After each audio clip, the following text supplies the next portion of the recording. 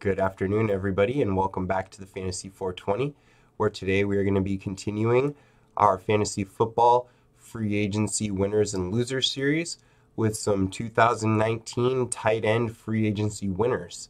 Today we're going to be discussing 5 tight ends who I believe were helped by the historic free agency period we just experienced in the NFL.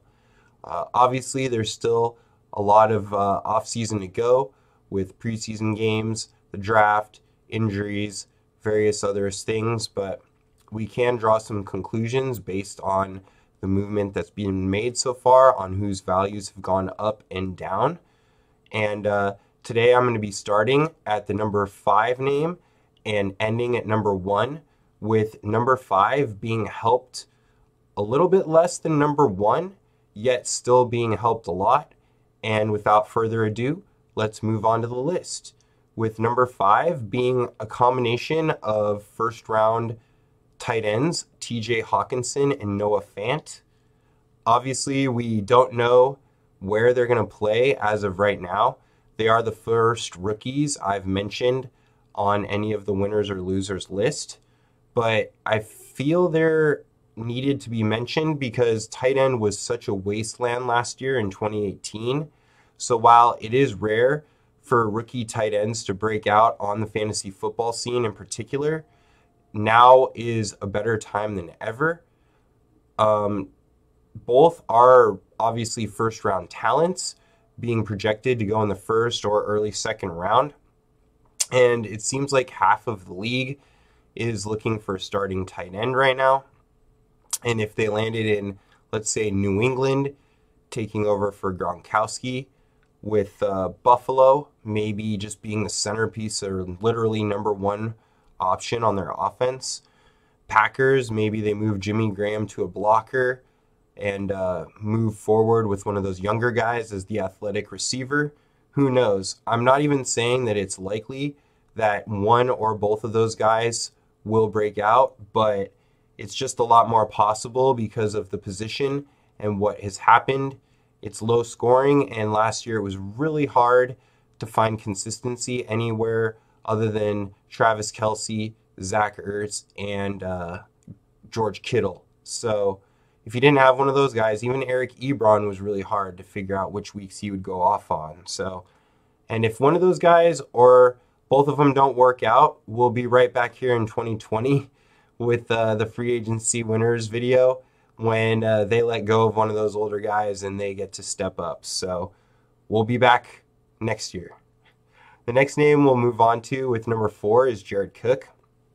He finally had that 31-year-old breakout year that we were waiting for in Oakland when nobody picked him. So we all got him as a free agent, but we all bailed on him. So we're all going to be back on the train this year. He signed with the Saints, so leads us to believe it is a better offense and team, but a much worse role.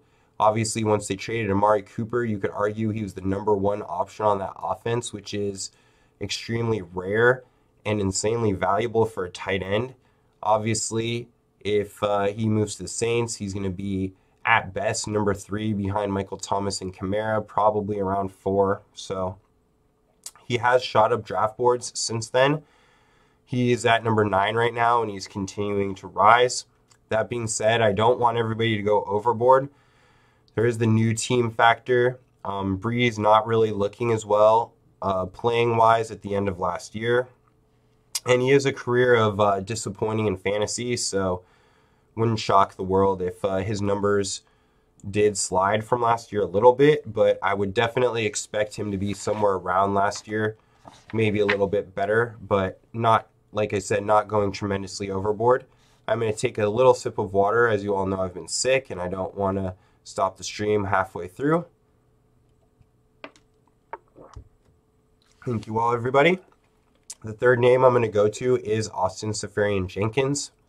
You know, it's a real wasteland of a position, like I said, when I'm putting ASJ on a fantasy football winners list on any part of it, but It's undeniable.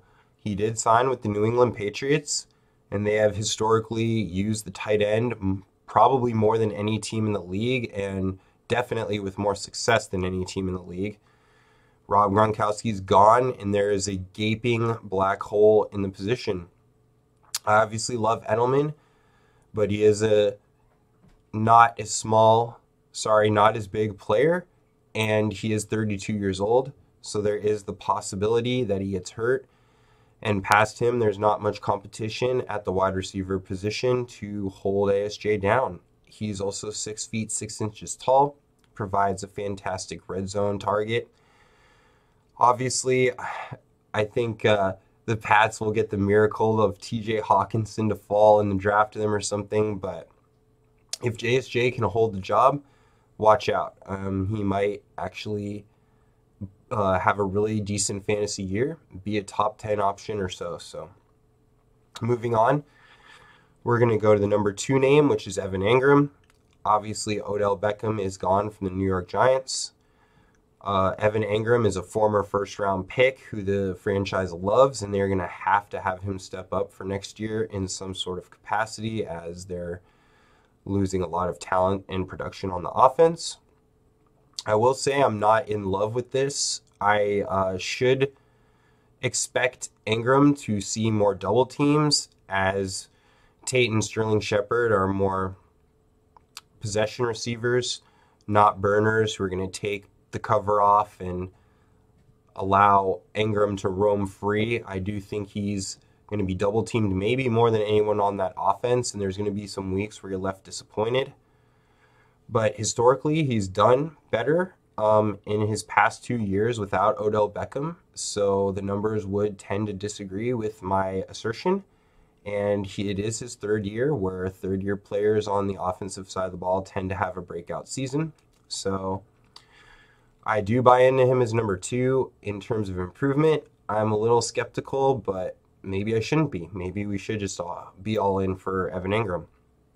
Finally, the one guy at number 1 who I am all in on, his name is Vance McDonald of the Pittsburgh Steelers. I don't care what you say. If you want to do Vance dance, take Vance to France, give him a lance, whatever it is, I just don't care. Rhyme it and pick him and put him on your fantasy football team. There's 200 targets gone in Antonio Brown, Le'Veon Bell, Jesse James, his backup, is now leaving, etc. He passed the eye test last season, one of the best stiff arm / plays in the league, and just looked really good overall if you watched the games and he played in. It's his 3rd season as a Pittsburgh Steeler, so he has that chemistry working with Big Ben, arguably more than anybody who's on that roster, and just another year in that offense, you would expect a little bit of a breakout coming. Honestly, he just had a perfect offseason of everything rolling for him. There's a lot of incentive to prove that he's one of the best tight ends in the league going into his next contract, and I just think that all systems go for Vance McDonald. No reason not to jump on the train and go ahead and pick him. So even if you're reaching a round or 2, I'd go ahead and do it, and I've done it so far in my early best ball drafts. That being said, everybody, I appreciate you all listening to my videos always, and I'll be back tomorrow with another video. Take it easy, and peace.